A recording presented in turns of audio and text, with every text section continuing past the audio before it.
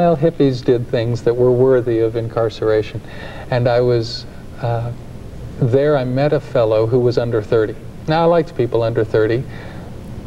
See, I wouldn't even trust myself today. Now I'm over 30. But back then, you wouldn't trust anybody over 30. And I met this guy. He was a young fellow. He had been busted like I was and put in jail. He had enough money for me to get out, but not for him. And he was sitting in the corner and reading a well-worn Gideon Bible. And he was reading it and reading it and reading it, and had a whole different spirit about him. I didn't know what it was, but I knew I liked it and I wanted it. I mean, I knew the words of the Old Testament anyway. I knew about not stealing and about loving God and all that stuff. But here I was just a few days earlier when people would go into their... I was staying at a youth hostel in Florida, and when guys would go in to take showers, I'd rifle their pockets and steal from them, although I knew that it was against my religion, against my morals, but I needed to live. So here I see a guy who's not only reading a book and having a different spirit, but he's willing to give me the money to get me out of jail. And he wasn't doing this. No, he wasn't. He wasn't so convinced of it himself. He was just investigating. But that book had changed him enough that he wanted to give and share. Now, that was a powerful testimony to me, but he never mentioned Jesus. And when I left that jail, I kicked my heels as high as I could, and that's pretty hard with 2 left feet. And I just had an excited moment. But then, as I continued to travel up the beach, I realized I still wasn't happy. But at least I was free. And I traveled to Washington, D.C. This is spring '71 now. And from there, my parents flew me back here to Kansas City for Passover. It's a family reunion time. It's an important celebration to remember that we were slaves and now we're free. So I could kind of identify. I got back to Kansas City, and we had the traditional Seder. Many of your viewers will have seen those things. They're wonderful depictions of what God has done in history. And like all good Jewish folk, we like to eat when we celebrate. Like all good meal, if you're going to have a festival, a holiday, you might as well eat while you're doing it, and use the symbols in the food to remind yourself of what God did. So the Passover was and is, and yet I was still interested in life, meaning. And we went through the traditional Seder, the traditional Jewish liturgy surrounding the meal, and it was boring to me. The second night, my last night then in Kansas City, we had a second Seder. After a couple minutes into it, I said, are we going to go through this whole thing again, the road to ritual prayers with no life? My mother stands and says, I have an idea. Let's let Bob lead the Seder tonight. Well, I thought I would be the best one to do it anyway. And in all my humility, I took the Haggadah, the prayer book of the day, and we began to talk through the story. Then we even closed it and just talked about slavery and Abraham Lincoln and Martin Luther King and the hippies and Jews and Egypt, and it was a wonderful time. Then we got to the section in the Haggadah that says, let us sing unto the Lord a new song, praise ye the Lord, hallelujah. My mother says, so how does that song go? There's a particular liturgical hymn that's sung then. And I said, no, let's do it like it says, a new song. Well, my sister and cousin began to sing a popular song of the day about Jeremiah and a bullfrog and joy to the world. A new song, huh? Well, that was new, and it did have Jeremiah, so it seemed religious, but I didn't think it was religious enough. So my other cousin and I began to sing Handel's Hallelujah Chorus from Messiah. Now that, although a hallelujah, didn't exactly bring joy to my parents. For when I, Shawnee Mission East, I graduated, and I used to sing in the choirs, and every year at Christmas, or now they call it winter concert, we used to sing the Hallelujah Chorus. 2,000 people, the whole auditorium would rise and stand and listen, except for 2 adults sitting in the first row of the balcony, and it was always my parents, and they would never stand. So the Hallelujah Chorus was not a smart move. Well, the cacophony of those 2 singing Jeremiah's bullfrog and our singing the Hallelujah Chorus, and my grandmother on this side and my grandmother on this side yelling, "Oi, what's going on?" It was quite a noise and quite a stir. And then my father throws his hands in the air and says, "Shah, quiet." And he took the Haggadah and he began to read again, and I knew I would never find the joy and meaning of the Passover again. We drank the second cup, and I pushed away from the table. And I said, I'm leaving. Now, you never leave before the fourth cup. But I did. I had to. I didn't know what I was going to do. I walked outside, and for the first time in my life, I prayed in English. I'd never prayed before in English. I'd always prayed the Hebrew prayers. They were good enough for the rabbis, good enough for my rabbi, good enough for my parents. Who am I to invent new ones? But that night, I looked up to heaven, and I don't even remember just what I said, but the gist of it was, here I am, the righteous one. All humility. Here I am, and I'm trying to do what's right and relate this Passover, this archaic 3,500-year-old holiday to me, but I'm out here. And those hypocrites, I call them hypocrites, the hypocrites in there, they're doing it your way. Is there another way? Well, that was what I prayed, kind of. I didn't even know how to talk to God. I mean, what do you say? Sir, I didn't know how to address him. Well, that night I went home and had what psychiatrists would call a nervous breakdown. Went to Menorah Hospital, where I was born, and took up residence in their psychiatric ward. And after a couple weeks, I was back to normal, although the psychiatrist said, we don't know what to do with him. And they basically washed their hands of me. A few days later, I went for a walk in Volker Park, right by the Nelson Art Gallery, one of my favorite places, and certainly the hippie hangout in 1971. There I met a couple of Jesus freaks. They were out with their Bibles and crosses, and I walked past them and they said, do you know the Lord is with you? Oh, I need these kinds of people. So I walked on past, and 20 feet later I stopped. I now know the word is heavily convicted, but then I turned around, I sat down, I said, I'm Jewish, go ahead. Well, you know what they're going to do? They're going to take their Bible, and that's what they did. They flipped, oh, Jew, Old Testament, flip, flip, flip. Here's Jesus, here's Jesus. Except there's a problem. See, they were 4 weeks old in the Lord. They didn't know very much. They might have known, for God so loved the world, but I don't know that they could have finished that sentence. But they knew somebody. And they said, after a 2-hour conversation, we may not know all the answers, but God does. Why don't you go and ask him about it? No, wait a minute, I'd heard that. You don't pray and ask God a theological question. You don't bother him from such things. He's busy answering prayers for health and prosperity. And anyway, we've got rabbis and books. We could look it up, the answers. But that night, I prayed, now the second time in my life, and I asked God something like, okay, so who's this Jesus character? Pardon my vernacular. They also gave me a Bible. Now, I'd read the Old Testament all my life. I'd studied the Talmud and all the commentaries about it. I was not phenomenal in my knowledge, but I knew a lot. But they gave me a book with red letters and black letters, and St. Matthew and St. this one, all these Catholics, St. Mark, St. Luke. I mean, everybody in there's Catholic except for the Baptist guy, John. And I began to wonder, how could any of these, how could a Jew understand this Goisha book? I mean, every movie I'd ever seen, Jesus looked like a Norwegian instead of a Jew. And even in Da Vinci's picture of the last Seder meal, they've got him eating big puffy white bread and some northern Italian fish. I mean, nothing Jewish about this thing. But that night I began to read the book of Matthew, St. Matthew. And after 5 chapters I was amazed and wondered how a Catholic or a Baptist could understand it. It was so Jewish. And on I read, but wait a minute. Jews don't believe in Jesus, and I knew I wasn't an orphan. So how does this work? Well, I was scared. I mean, as long as there's a distance between you and this Jesus character, I was between me and Jesus, I felt a little safe. I could read it intellectually, I could read it some kind of analytically. But don't let it touch me. Well, I admired Jesus. He was a great philosopher. He certainly knew how to lead people.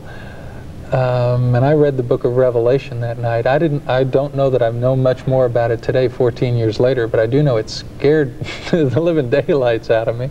And it was exciting, and I needed something apocalyptic at that point in my life. A couple days later, my father comes into my room because I had gotten out of the hospital, and I was staying at his house, and Dad says, so what are you reading? He knew what I was reading. And I said, "It's, sir, the Bible." And he said, "Whose Bible is it?" And I went, "Holy?"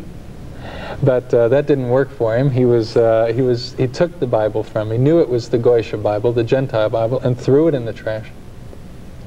I waited till he left the house, and I went in and took it out again, and I saw the Bible in a whole different light. Now there was no distance between me and this Jesus, and I was going to have to go through some things like he went through. Here I am defending him, and I don't even believe in him. The next day I went to a girl's house here in Leawood. I knew her to be a Christian, and I went up to her. I said, "I want this Jesus stuff, but I don't want your Jesus."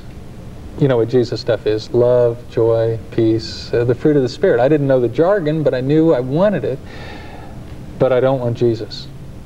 And she said, and God bless her holy boldness, "You don't get this Jesus stuff unless you take Jesus." Man, those were apples of gold, words right to my heart, fitly spoken. And that night I prayed what's been nicknamed the sinner's prayer. I asked Jesus to cleanse me of my sins and take over my life and be the boss. Well, that was 14 years ago. He's still the boss. I wish I'd obey him more, but he's still the Lord. And so it wasn't until you developed a seeker's heart and really wanted the truth, regardless of the costs, that you found truth. That's right. And you can imagine the surprise of my family when I went home and told them, "Mom, Dad, I've become a Christian."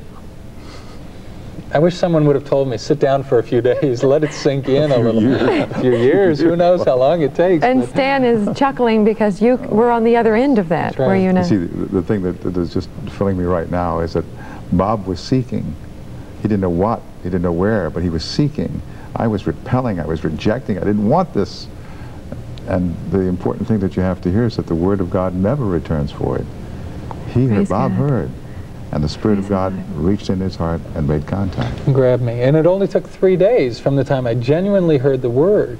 I mean, people out in your audience might know some Jewish people whom they say, "Oh, they'll never believe in Jesus." And they shrink from telling them the gospel, concluding they will never believe. Who are we to conclude someone else's eternal destiny? I was as hard as you could be, and 3 days later was a believer. It's God's power to soften hearts. What did you do? I mean, did you just walk into one of those Baptist churches or one of those Methodist churches, or did you just make church your heart and start from there? Was that the starting No, point? the people who originally shared with me out there at the park were members of a community here in Kansas City that was fairly new and had a lot of young people, people who looked like me and talked like me and could relate to me. So I quickly joined in with their church, and they invited me. I went to the Bible study the next night and wanted to devour the things of the Bible. There was so much to learn. And I read through it and read through it. New Testament, Old New, and Bible studies were exciting. And there was a joy in knowing God, in being cleansed of my sin. So I didn't need more religion. I had plenty of religion. And what I needed was the relationship with God and the exuberant joy that He gave. Now, while I'm sitting here thrilling with this testimony, how do most Jewish people respond to this? Most Jewish people ignore the gospel. Just completely ignore you. By ignoring the gospel, ignore you. Yeah, it's for you. I'm glad you're happy. Leave me alone. Really? You know, it's not so much the two extremes of curiosity and hostility. Most Jewish people, most Gentiles, are ignorant. I'm sorry, are ignoring the things that we say. So it's okay. That's fine. Say fine for you. That's right. They say you can talk about anything but religion and politics. You can even talk religion. You can even talk politics. What they say is you can't impose your religion on me. So that's when this ignoring becomes hostile, is when we begin to press or thrust a gospel tract into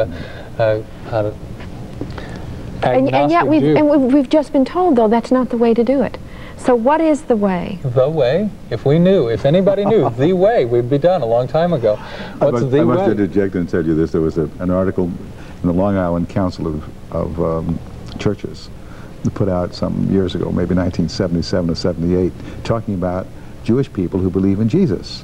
And they're saying these people have to make up their mind. They're either Jews or they're Christians. They can't be both.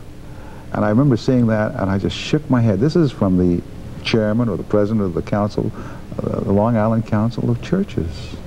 And he said, these Jews have to make up their mind. They're either Jews or Christians. You can't be both. Where does that say? Where do you find that? How did you handle that? Well, there have always been Jews who've believed in Jesus, ever since the beginning. Some of my best friends are Jews for Jesus. Now, what the church did, now I don't know if you've been to Tel Aviv, there's a diaspora museum right there in Tel Aviv, and up on a third floor tucked away somewhere is a panorama called Bearing the Cross, and it's a 3rd century picture of a plaza scene somewhere Antioch, Rome, I don't know where it was, in which the bishop and some priests were standing around with a big cross, and they were calling, according to the description underneath, the caption saying they were Yehudim Notzrim, Jewish Christians, calling to them to leave the synagogue and come bear the cross, be all the way Christians, quit being Jews. Now that struggle from the Long Island Council and from this particular panorama is a historical difficulty for the Jew in coming to faith. The greatest hindrance for the Jew in accepting Jesus, usually, generally speaking, is the social consequence that I won't have my family. I will be disqualified from being buried in a Jewish cemetery. I will lose my inheritance. I will lose my friends. Jesus talked about counting the cost, and the Jewish boys of his day understood. And a lot of Gentiles in America, westernized, Christianized, they say, leave father and mother. Why? Mom and dad have been praying for me for years to become Christians.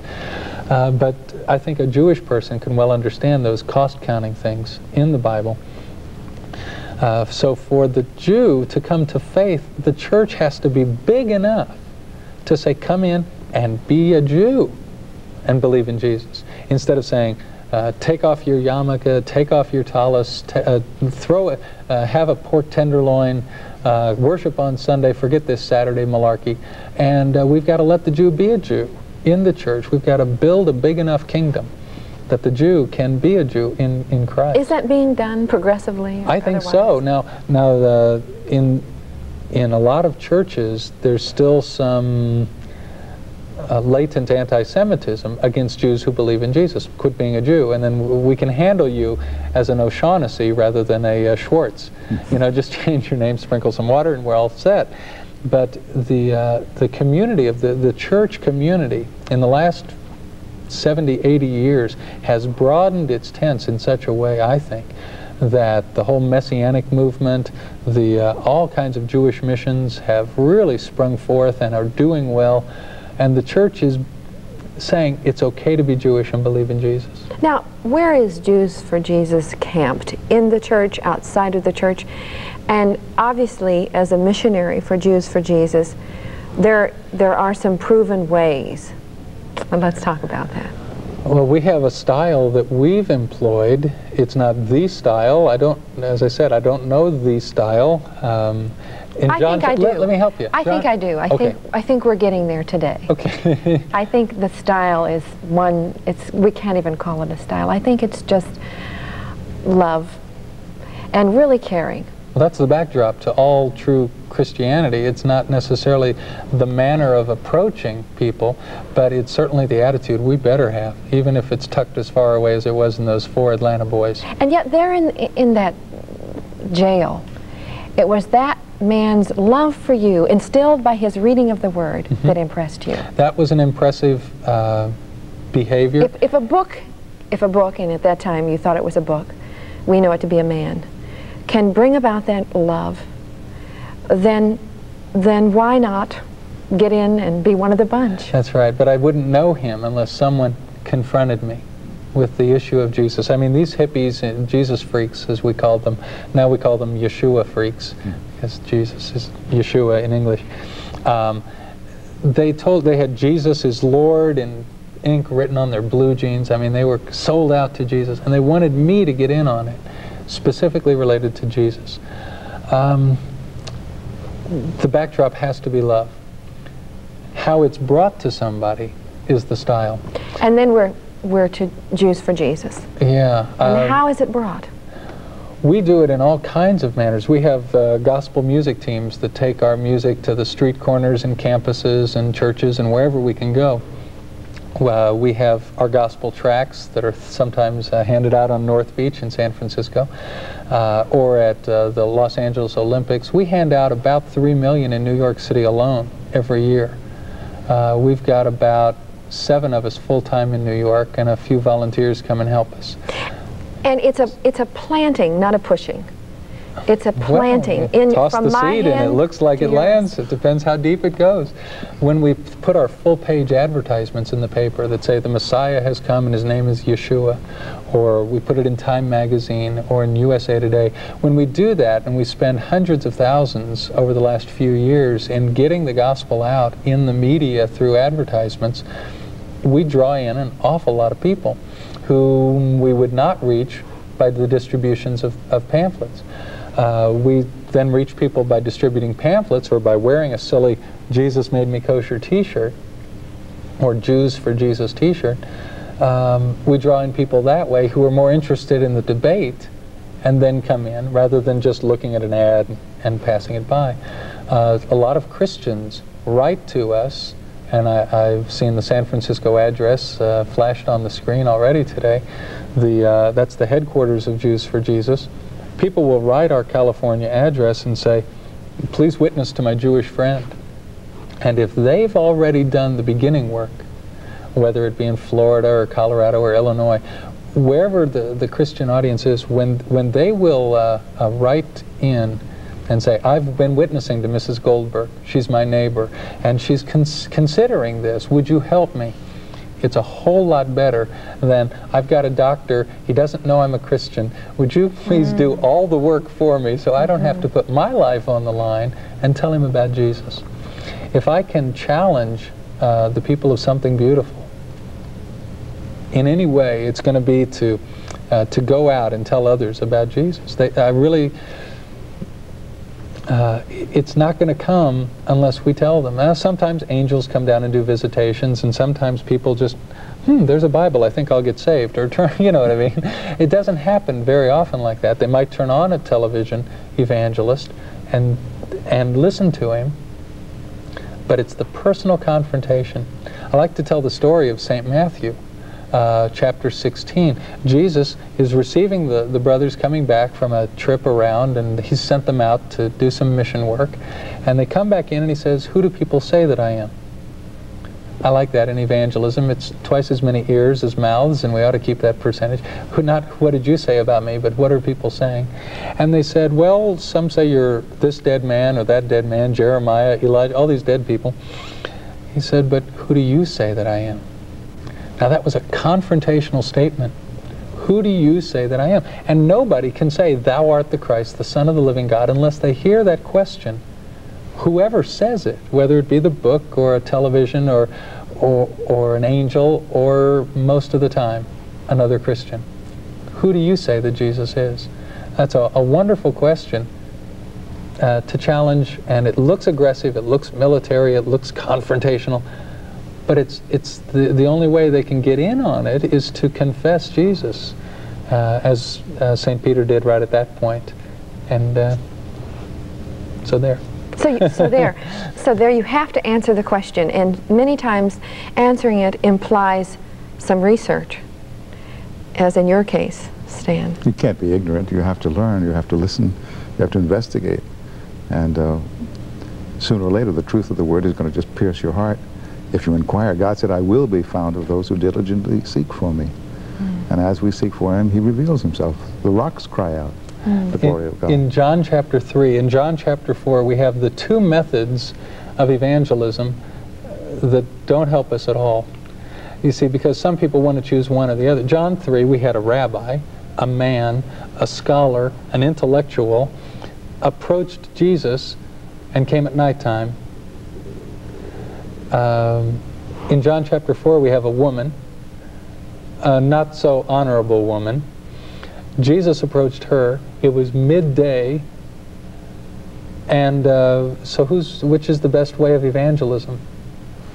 The record of the Scripture says, whenever you can, speak about the Lord. You know, be bold about this thing. But don't... With a sensitive, genuine love. Right. We can't be ashamed of the good news of Jesus. We can't be ashamed, and I think that's what Brother Bob is saying, and that's what you're saying, that's what I'm saying. We can't be ashamed of it. If there's been the kind of, I was trying to picture you with the hair and the beard and the feet and all that, but if that kind of a transformation could take place in you, and I know the transformation that's taken place in me, if we two, years apart in age, but united as brothers in the reality of Jesus, if this can really happen to us, what can it do for the rest of the world? That's right. And in the beginning, the gospel was Jewish. And it took 10 years and a sheet coming down from heaven.